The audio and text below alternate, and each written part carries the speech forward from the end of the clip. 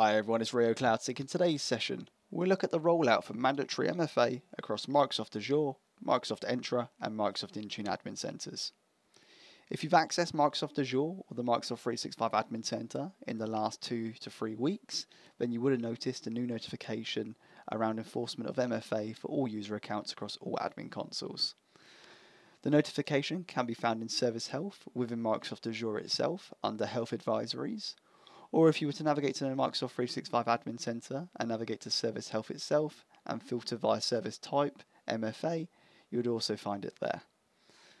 The Service Health is all around enabling multi-factor authentication for your tenant by 15th of October 2024, and this is broken down into 2 phases, Phase 1 and Phase 2, and there's timescales associated to both those phases. Alternatively, if you were to scroll up to where we see the ribbon and select notifications, you will see a tooltip here which says multi-factor authentication required.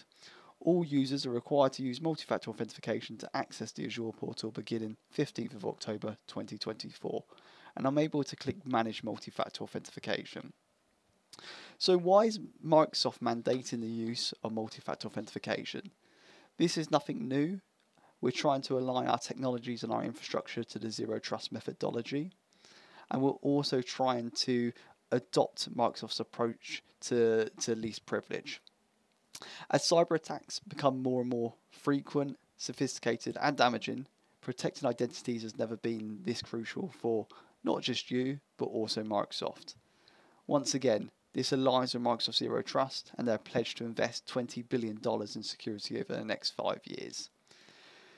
So to demystify, how this is going to affect you as an administrator, the timescales around the enforcement, can we postpone the enforcement of such, and what happens to the likes of service accounts in which they may be integrated with a third party of such.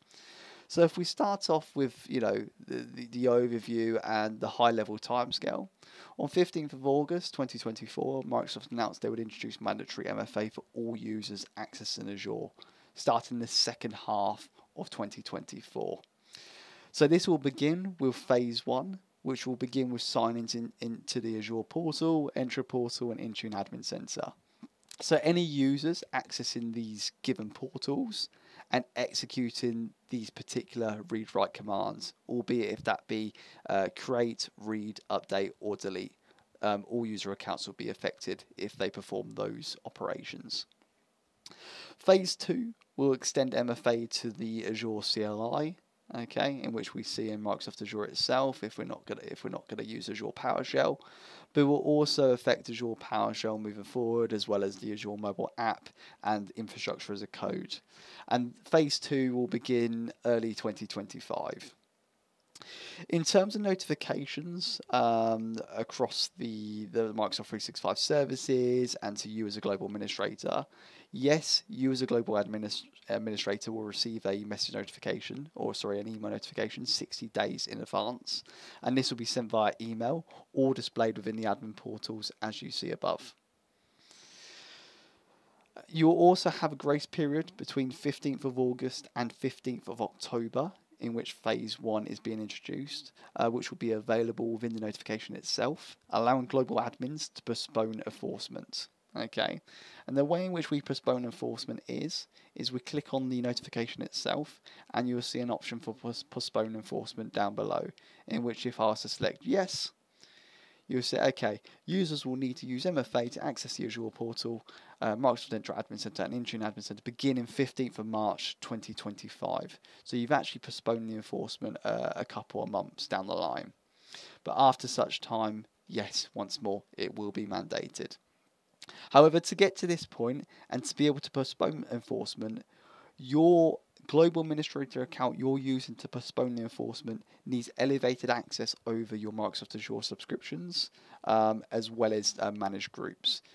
So we need to give it the user access administrator role, which is done through Microsoft Entra Admin Center itself. So the way in which we do this is we scroll up to where we see Microsoft Entra via entra.microsoft.com. We select identity, overview, and then where we see properties, where we'd normally go to enforce security defaults, which we'll get to in a second, we see here access management for Azure resources. It says Rio Hindle, which is admin at, which is my account, which is my UPN, can manage access to all Azure subscriptions and management groups in this tenant. And like I said, all this is given my user account as user access administrator over the given Azure subscription and management groups in this tenant. And I need to select yes. If this was selected to the toggle no or off, I wouldn't be able to postpone the enforcement. So please make sure you've enabled this for your given global administrator account. Okay. Some frequently asked questions before we showcase on how we would enforce multi-factor authentication if we haven't already done so. Like I said, MFA stops like 99.999% of cyber attacks through identity theft. Of course, there is adversary in the middle and token theft, but there are also precautions we can put in place as well to reduce exposure in those parts. But in terms of frequently asked questions, yes, you can use an external MFA provider as long as they're fully federated with Microsoft Entra ID and they're sending an MFA claim token to Entra ID, then that will suffice in terms of, you know, the mandatory MFA requirement. And two, if you've got service accounts, which are just normal user accounts but use as service accounts with either a long string of password or whatnot, then it needs to be migrated to workload identity, such as a service principal, okay, or an identity workload of such. Okay, that's just what it is. Of course, if you have break-glass accounts, for example, you may want to use the likes of FIDO2 tokens or passkeys. Okay, but in terms of enforcement of MFA, of course, we can enforce MFA via security defaults, like I said in the properties section in Entra ID, where we can press manage security defaults and set this to enabled. Of course, the pitfall to security defaults is less flexibility in terms of segmenting users in terms of enforcement. You can't decipher what authentication method you want users to use. It will just use the standardized authenticator app. And it's just a free tier of enforcement of multi-factor authentication. However, if you was to use conditional access of such, this is the recommended way of enforcement of multi-factor authentication. But of course, this requires an Entra ID P1 license, P2 if you're using identity protection. Okay, so the way in which we can enforce MFA, which I've done plenty of videos in the past around enforcement of MFA using conditional access, is we can create a policy from template in which we can require MFA for all admins. But in this case, it's going to be a requirement for all users in terms of this mandatory enforcement. So we may want to use this template for require MFA for all users. And then you can view, and then you can enforce. Alternatively, if you don't want to use the templates and you want to customize to your liking, you can create a new policy and start from scratch, in which you would, of course, scope out the assignment scope, the conditions to satisfy, and then the access controls around that, which may be I want to require use of strong authentication, such as phishing resistant, which may be the use of Windows Hello for Business, FIDO2, any of the FIDO2 Alliance keys, etc., etc. And for the time being, once you are in that grace period, you could put the conditional access policies and report only and report using the sign-in logs of such, or you can enforce straight from the bat. It's totally up to you. But I think first things first, before you start, worrying yourselves, go and sift through the sign-in logs. So that's the Entra sign-in logs, and just see what users are actually accessing the Microsoft Azure portal, the Intune portal, the Entra portal. Because, like I said, this is scoped organizational wide, i.e., this is going to affect all users, but only the users who are accessing these given admin portals. Okay, so if you do have a service account there, but it's not using the likes of Intune Admin Center or Entra Admin Center or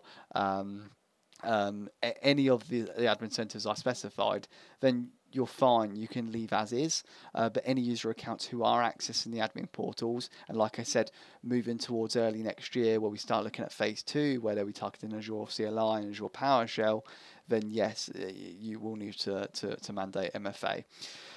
One more thing before I leave you guys is if we were to scroll down to protection or auth methods, there is an option here for registration campaign. I've done a video in the past around registration campaign, and this gives that flexibility to say, okay, users, we're going to be enforcing MFA across your user accounts. You've got Z amount of days to snooze this enforcement until it's mandated. You can give your users such as like a 7 to 14 day buffer in which they need to enforce MFA. And of course, for registration campaign only, right, you can only enforce Microsoft Authenticator app. But if you were not to use the registration campaign, you can use the auth methods in here, in which you can start toggling on and off the particular auth methods you want to push out to your given users. Of course, recommendation is the phishing resistant methods such as FIDO2, Windows Hello for Business, the hardware auth tokens, that kind of stuff. But down level to that would be, of course, the Authenticator app, which most people or most organizations use. Try steer away from the use of telephone call, SMS. They're very much they're very easy to be compromised of such. Okay.